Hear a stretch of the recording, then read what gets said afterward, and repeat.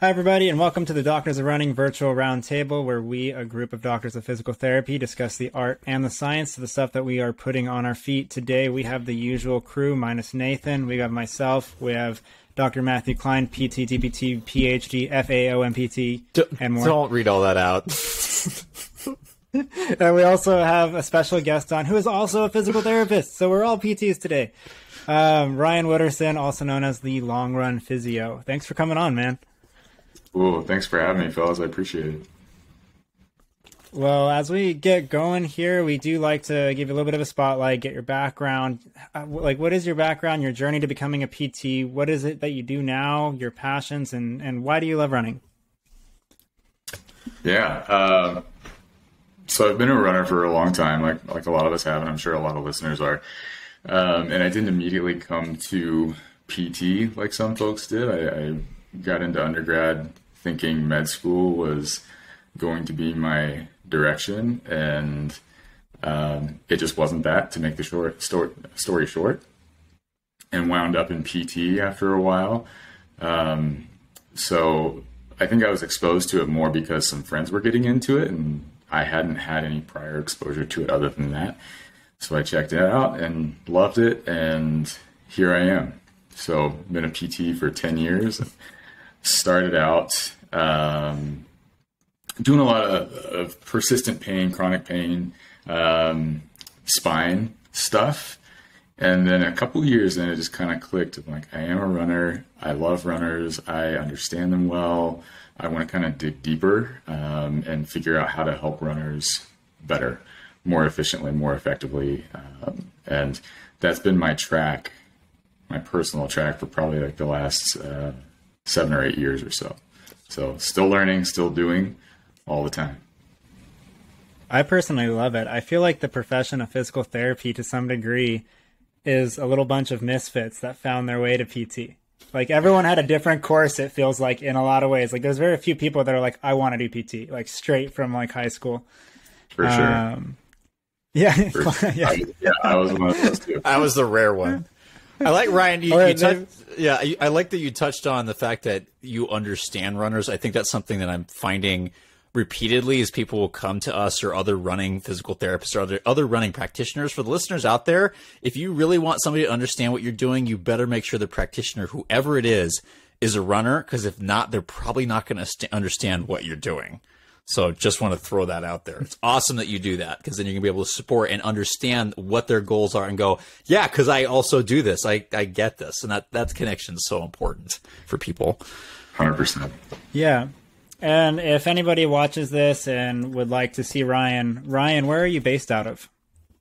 I'm in the Denver metro. So I practice in Denver proper, and I live in the suburbs like everybody else these days. So I'm right in the heart of Denver, about 2 blocks from the Capitol building.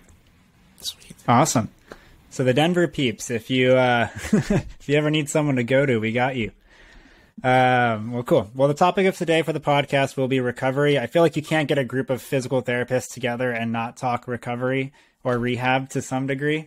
So how do you define, or what do you think of when you think of the word recovery? Oh, God. It's a huge umbrella. It's a huge umbrella, and it's a little bit of a Pandora's box these days, because I think folks outside of our realm don't always understand it well. Our being like providers for runners, whether it's a physician or a PT or whomever, we tend to understand what recovery actually means. And general public, I don't think we've fully gotten our message out as to what recovery actually is. It's very easy to glom on to things like foam rolling and whatever else that, like, yeah, I'm going to stretch for 30 seconds after my run or whatever, and we're going to call that recovery and pat ourselves on the back a little bit. What recovery means to me is it's everything that happens from one activity to the next. Everything that happens from one activity to the next. So from a run on Tuesday to your next run on Wednesday, how you're sleeping, how you're eating, how you're hydrating, what the rest of your movement looks like in between those times, what the rest of your life looks like from work and family and stress and all those things, all of that in my head, and probably some other things too, is wrapped up into this like giant recovery burrito that can get really full and feel really overwhelming. Like, holy shit, how am I ever gonna like tackle this thing? This 5-pound burrito, but we need to understand what the center of the burrito is, and then what actually matters and what constitutes the bulk of that burrito. I'm really hammering that analogy, I guess. But that's fine. I hammer tacos, you hammer burritos. I'm all for it. I like burritos. I like burritos.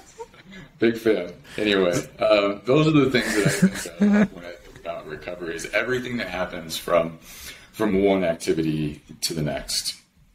Right? I love that analogy. Yeah, I like that, because it gives you a sense of consistency, and it gives you kind of a bigger picture than just like, hey, I took a protein shake within 30 minutes of running or doing an activity, or like you said, eating a meal. Like, it's a much bigger concept to that, and it's almost more of a lifestyle, it seems like. But I think for people that are not very experienced in athletics specifically, I think they kind of struggle with this. Like, how does someone know they're recovering properly? Right. Is that a hypothetical question, or is that actually like it really is both. I mean, yeah. Yeah, like as someone who isn't very experienced, because I mean, if you're really well in tune with your body, there's certain warning signs that come up, and if you've been doing something long enough, you can recognize that with yourself. But for someone who hasn't gotten those lifetime miles and they're just not really sure, and they're still feeling out the waters, what are some basic things they can look for or incorporate to just feel like they're recovered and recovering? Yeah. So that's an excellent point. Like, once you do this for a while, you get an understanding of how your body is responding and how it is recovering, and you get a very good feel for that if you are choosing to listen.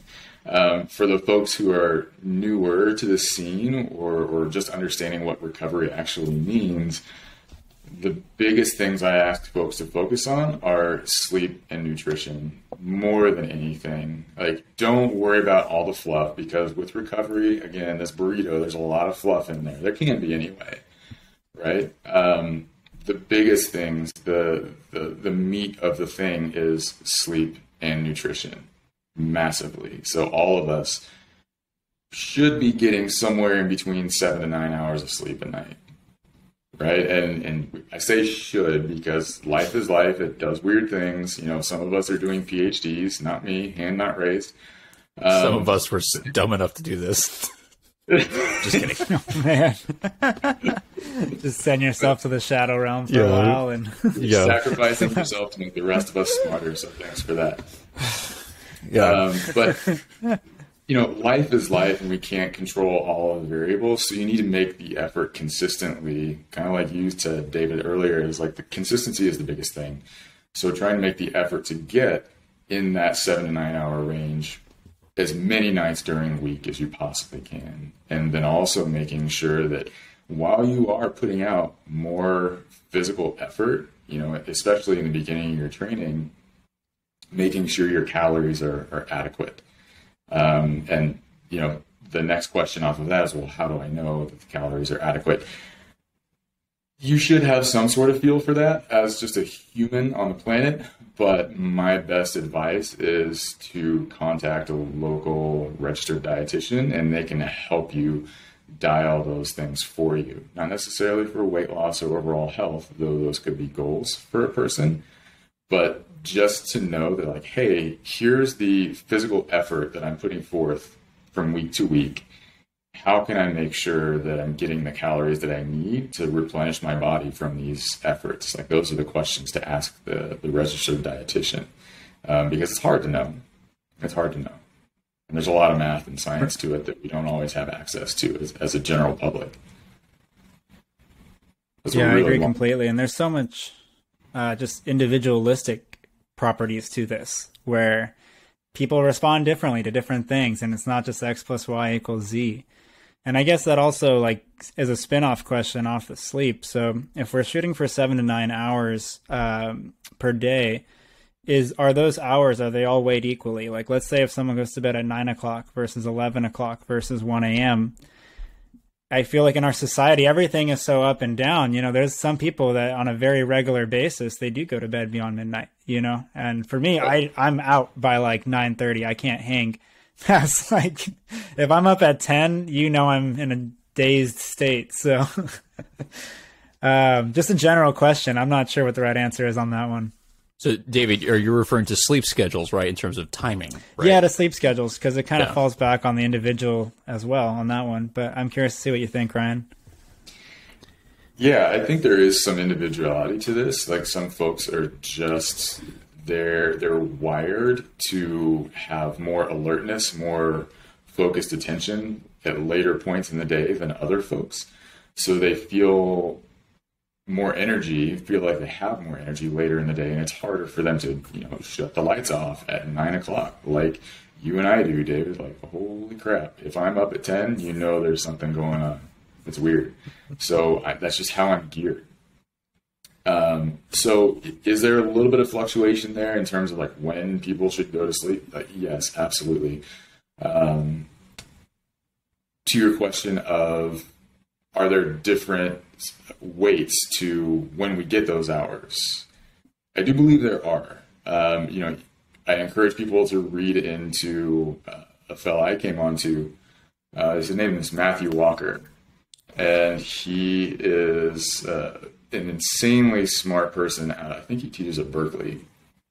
He's got a couple really good books, and he's on a bunch of different podcasts talking about the weight of those hours. Because if we sleep from 1 to, say, 8, the hours from 6 to 8 probably carry different weight for a different individual than they would for that same individual, the hours of 4 to 6, right? So what matters, again, is the person and when they feel like they have the most energy and when they feel like they are actually tired. And having a routine around that to say, okay, here's like my hour. I ask folks to try and at least get 30 minutes of a ramp down time, if not an hour of ramp from the day, whatever they've been doing, studying, reading, playing with their family, whatever, all the things, working especially, to just get themselves to a state where they actually feel tired or feel a little bit more relaxed so their body can like do all the hormonal things that it needs to do to cause them to sleep at an appropriate time. Because there's a lot of neuroscience to this and a lot of hormonal science to this that I'm not going to pretend like I know all of it. But I know enough to help people and enough to be dangerous with this information. So yeah, routine is huge. That's a great answer. I couldn't say it any better myself. I agree completely. And there are a whole field of sleep science. Like, people are going on deep dives, like you said, on the neurological side, the hormonal side, and all of those. And if you're interested in those, you can find resources on that as well. And we might be able to go divvy up a couple too, just to put in the notes. But to shift it back more, go for it. Yeah. Ryan, I really appreciate you bringing up Matthew Walker. His lab over at UC Berkeley is part of the psychology department because, like you said, this is all neuroscience, right? It's not just your body, but your brain tissue, right? That also is what really, really recovers during sleep. So whether you're doing physical or mental performance, and actually the two of them do interact very heavily, and we knew that through part of his lab and some other research, that sleep becomes very important, and how you're getting into that's really key.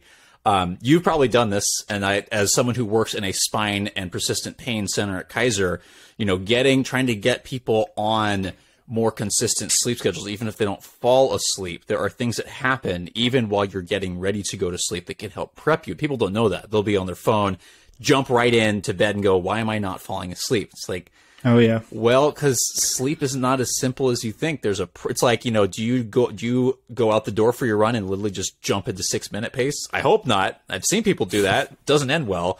But you need to prep just like you would any other activity. And I think it's because people don't really realize how important sleep is. People just think, oh, it's this time that I'm wasting. It's like, it's not.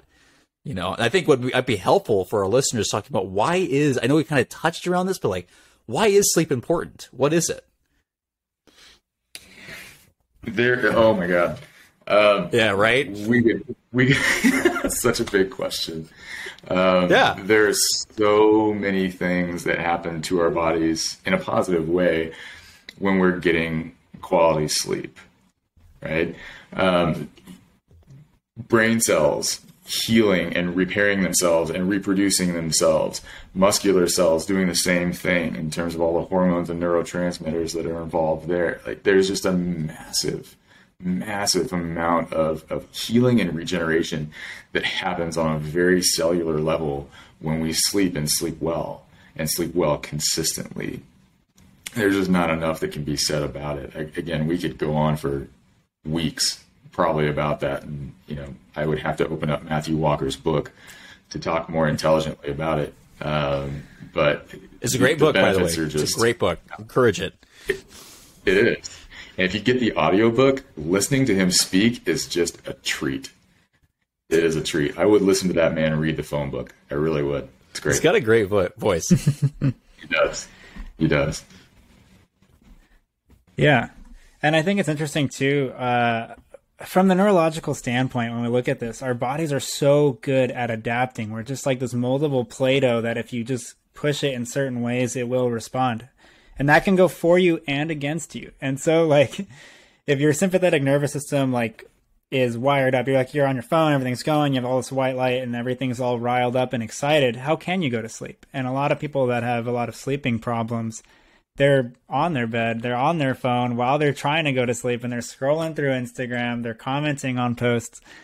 And yeah, I think it's good to have that ramp down time. And I think in the bigger picture of things, not only in just over one night of a good night of sleep, but multiply that over 7 days a week, you'd be amazed on how you feel going forward. Another thing that's real important too is also nutrition. And you touched on this earlier. I think you hit it pretty well with the burrito analogy, but I would also like to link it back in with, like, say, the active recovery of things. So do you think that having any meals before you run, does that impact your recovery afterwards? And having meals after your run, does that impact recovery afterwards? So meals before and after. I think meals before are every bit as important, or some sort of nutritional intake before is every bit as important as nutritional intake afterwards. If you think about, say, like a weekend long run where you're running probably an hour plus for some people sometimes, you need that immediate hit of calories after about 30 to 40 minutes, right? Your body starts working through other metabolic systems and you start burning the candle, metaphorically at both ends. So you need a little bit of extra calories in your body so you can sustain your desired effort for a longer period of time, right? And then after, of course, the run, whatever run it is, doesn't matter which one, to replenish the I'm going to use the phrase damage because that's physiologically what happens during hard efforts, right? Like muscular damage and all the things. It's a loaded phrase, but to help repair the damage or harm that's been done to our tissues by running, by the impact of running, by the volume and load of running that it requires. And so if we have that protein intake, especially, at least, typical understanding is within like half an hour of the run, or at least, life being life again, within an hour of that run, you're going to give yourself the best nutritional opportunity to recover from that run. So both meals on either end are important. Now, what people feel comfortable with taking in before and after is a totally subjective thing as well. Like, I ran unintentionally fasted for years, and not really on purpose, just sort of like, yeah, Matthew, you understand too. Like, it's just how I did it. I don't like wish I didn't. Yeah. Wish I didn't, but that's what we did. I've been there. It just makes it so much harder. And when I realized, like, I can take in just like a little bit, like half a banana and a little bit of peanut butter, man, I feel so much better at like the 40 to 45 minute mark than if I haven't taken in anything. I don't like stuff being in my stomach when I run. I don't feel good about it. That's just my baseline. So I've learned to kind of take in just a little bit, and what helps fuel me. Everybody needs a little bit of something before a run. Any registered dietitian will tell you that, and it matters very much physiologically. Yeah, and I've used my own body as a human science experiment multiple times on this exact topic, and I do find just having a little bit of a carb and protein storage, just a small one, we're not talking anything big, but just having a little something before you get going, like you said, right around that time when you start to tap into that blood glucose, you know, like that 30 to 45 minute range, like start feeling like I feel better.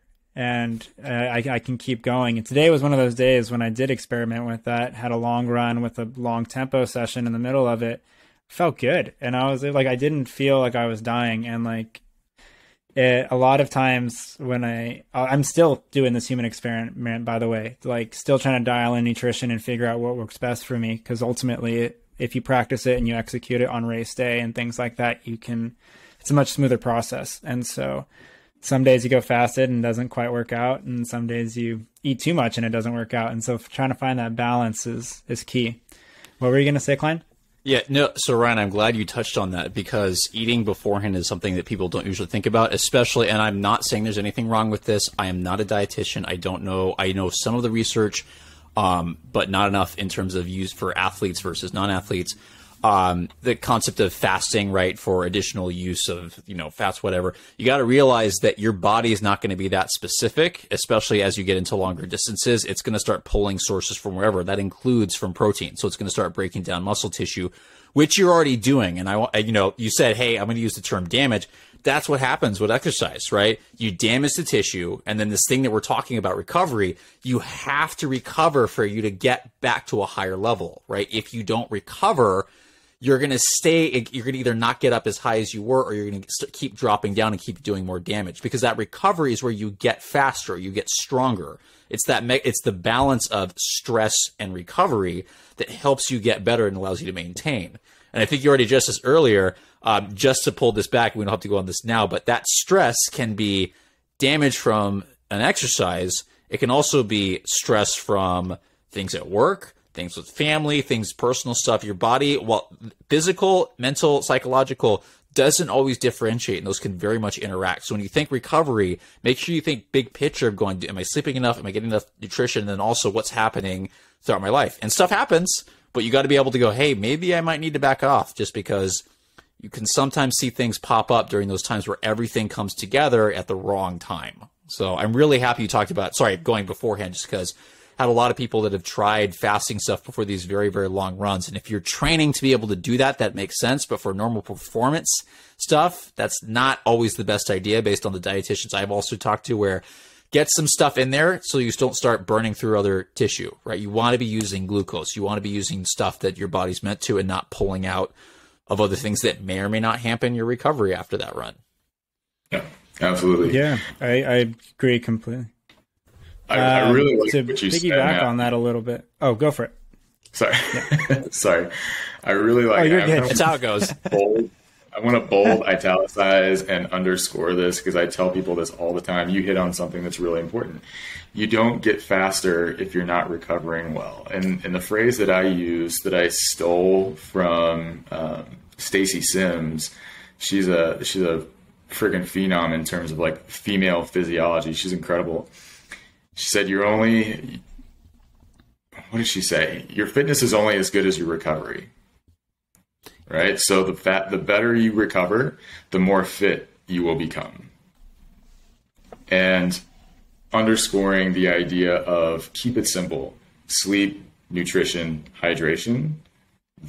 You hit those A, B, and C, those primo things.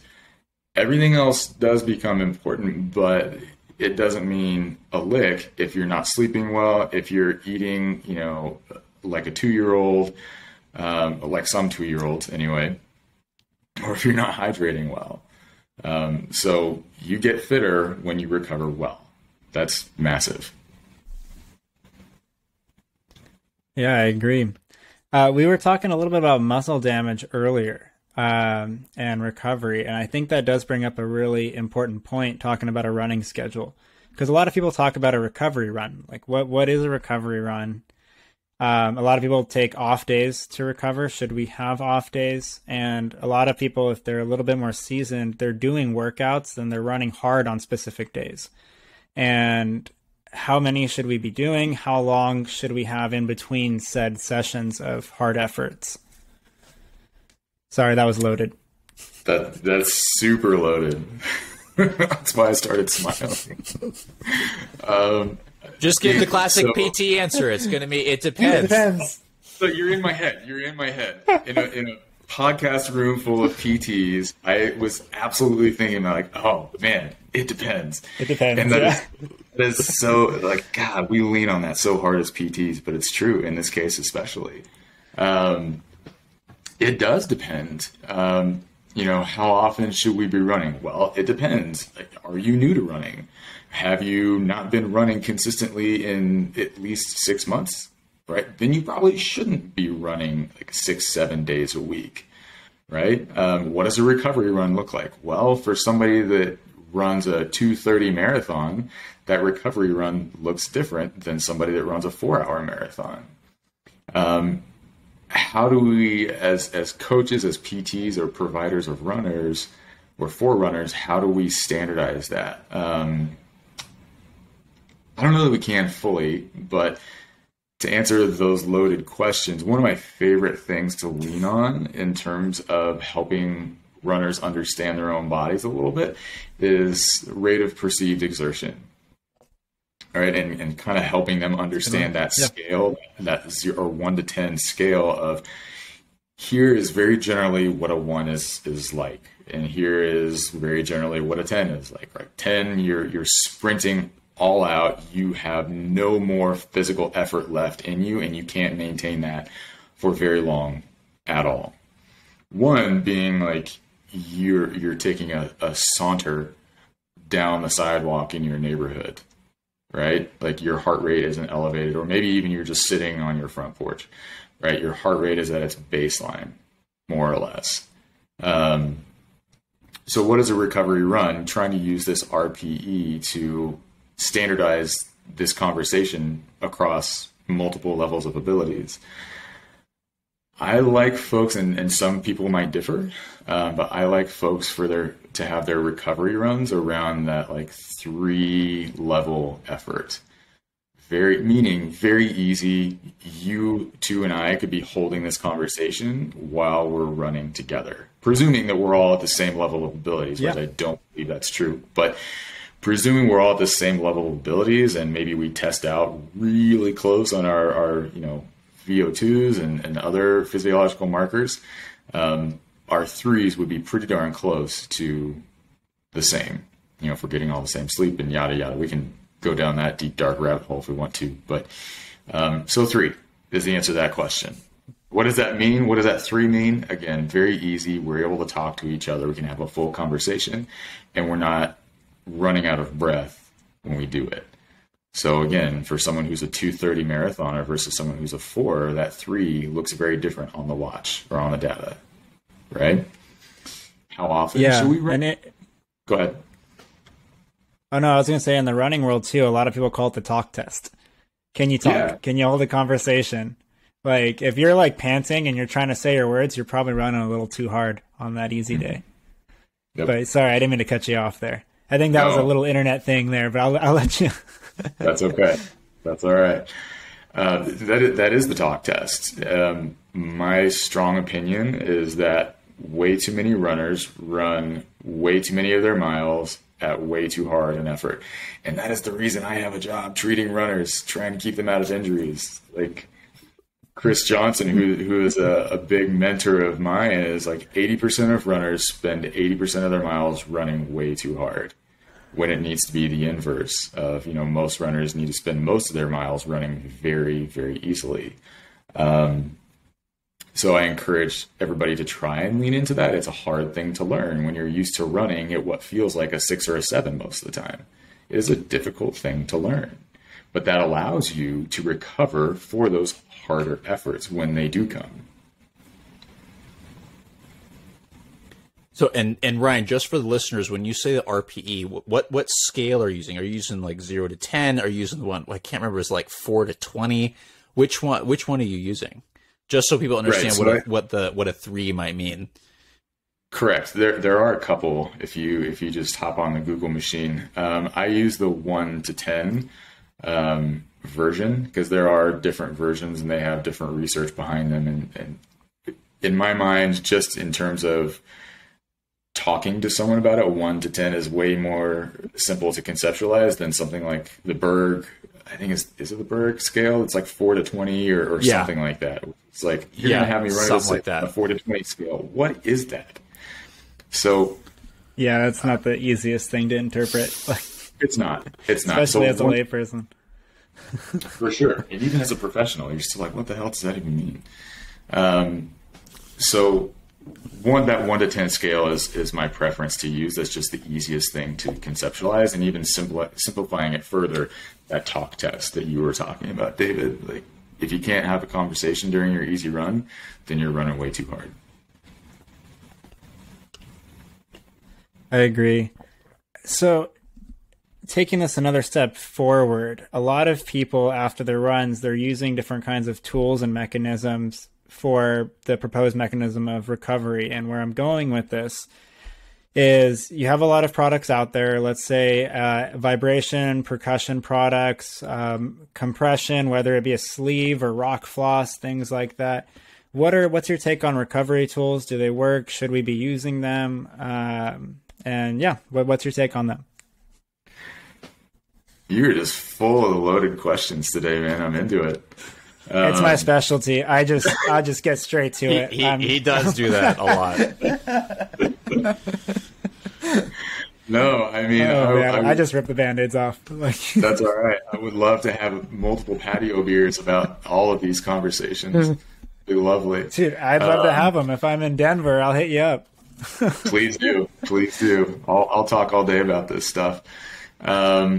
So are those tools useful, I think, is the first question. And in my mind, yes, they are. Do they serve a purpose in recovery? Yes, they do. I think they are very often overemphasized in recovery in lieu of those items we discussed earlier that should not be exchanged: sleep, nutrition, hydration. Again, if you're not nailing those as consistently as you can, then all the foam rolling, the compression, the whatever tools that we're about to talk about, it doesn't amount to a hill of beans. It just doesn't. It makes you feel better for like 5-10 minutes. And then you get to that next effort and your body slowly starts to feel more and more like garbage because you're not hitting those high ticket items. So I'm a big fan of the recovery tools. I don't want to knock on those at all. I think they're massively overemphasized, just because they're the easiest thing to see and the easiest thing to demonstrate in our world in time of social media and quick information and quick hit stuff. I think compression definitely has a place because there's research to suggest that it does help with microcirculation and all of those things. I think taping can help in certain ways too. Vibration, everybody's, asking for massage guns for Christmas and birthdays and things like that these days.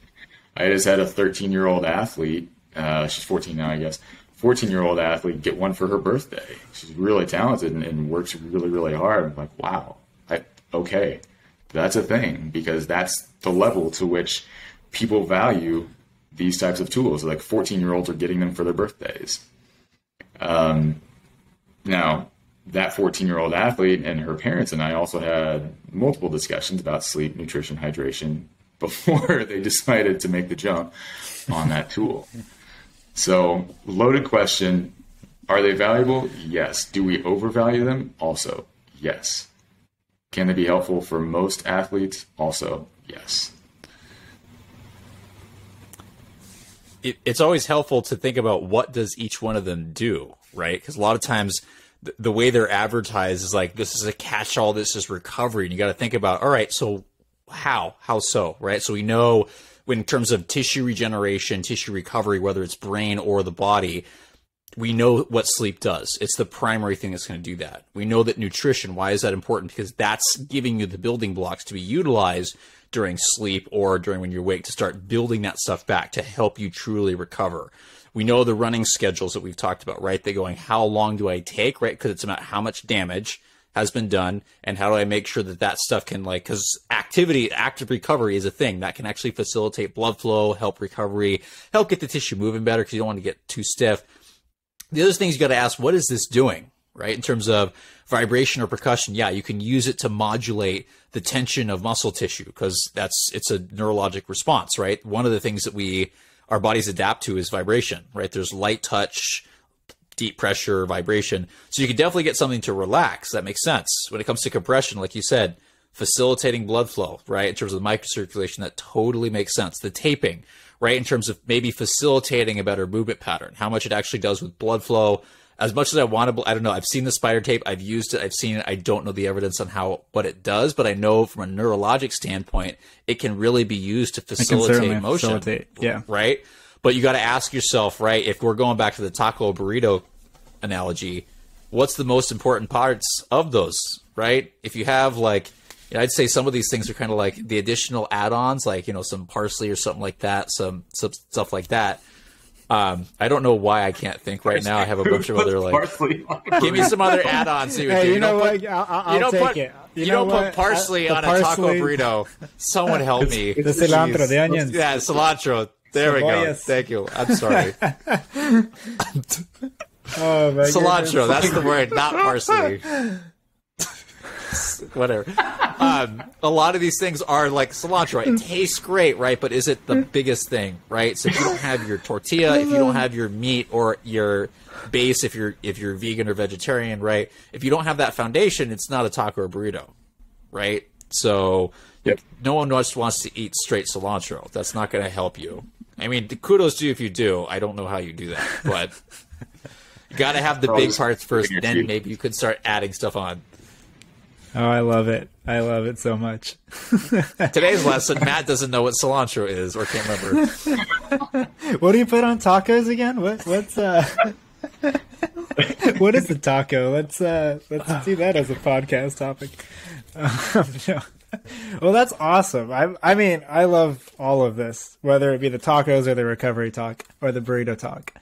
If I'm taking a look at it from a big picture here, just looking at some of the main takeaways and looking at some of the key tips and how to recover best, we were talking about it, but it really sounds like the meat, the bread, the butter, like all of this, it's the sleep, the nutrition, hitting the big things first, making sure that you are the best you from a metabolic and physiological and hormonal standpoint. And then everything else has its role to help facilitate along the way. Am I correct in that summarization? 1,000%. 1,000%. And it's hard. It's really hard, especially when you're not in the habit of certain things, whether it's pre-run meals or sleeping well enough at decent hours for yourself. It's really difficult to make those shifts. So I'm not trying to paint a picture of like, all right, everybody just hop in bed and get plenty of calories and lickety split, you're going to be fine. It's very much a process.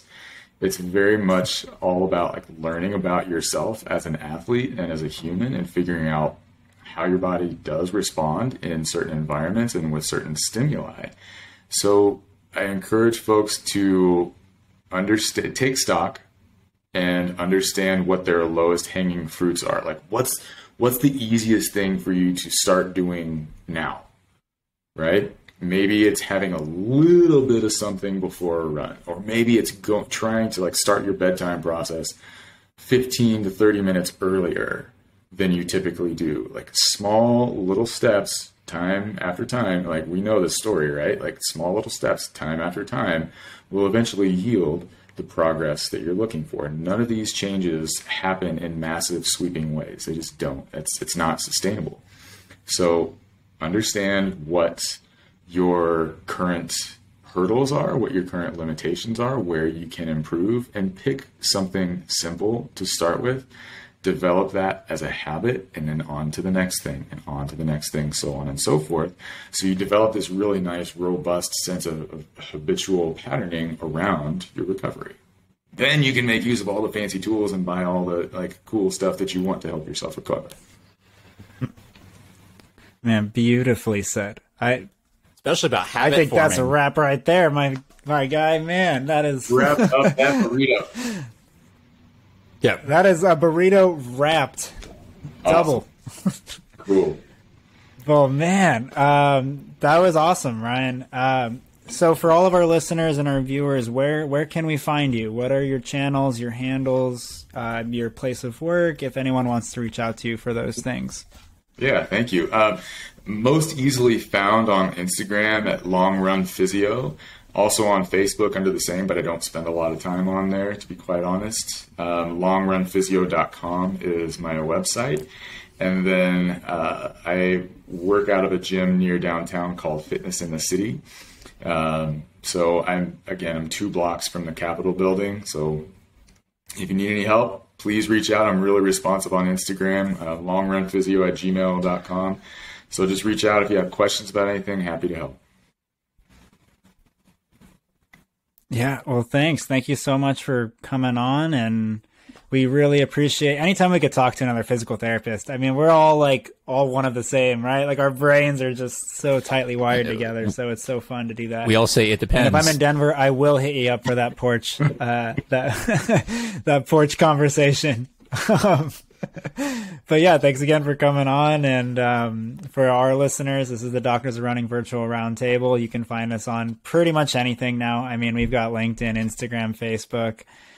Do we have a TikTok? I think we might have a TikTok. We do have a TikTok. I think Bach might have made that. Bach would like me again to emphasize that we have a phenomenal LinkedIn that is growing at a fast pace, but obviously all the other social media channels out there. We've got a Strava group, all that kind of stuff. So let us know if you feel free to send questions. We've got some great ones, and we're actually starting a little thing where people that send us questions, we're going to start, if it's okay with you, we'll ask, but creating posts about being able to address that stuff, because people are asking great questions. We want to be able to answer them, but we don't always get them in time, because if people forget, we're also full-time clinicians and doing lots of other stuff on top of this. So we're trying to create some resources for people. So if you ask a question, just let us know. It might take a second. We'll try to get back to you. Yeah, I agree. Well, thanks for tuning in, everybody. That's a wrap for today. Thanks for having me on, fellas. I appreciate it. Of course. Thanks for coming on.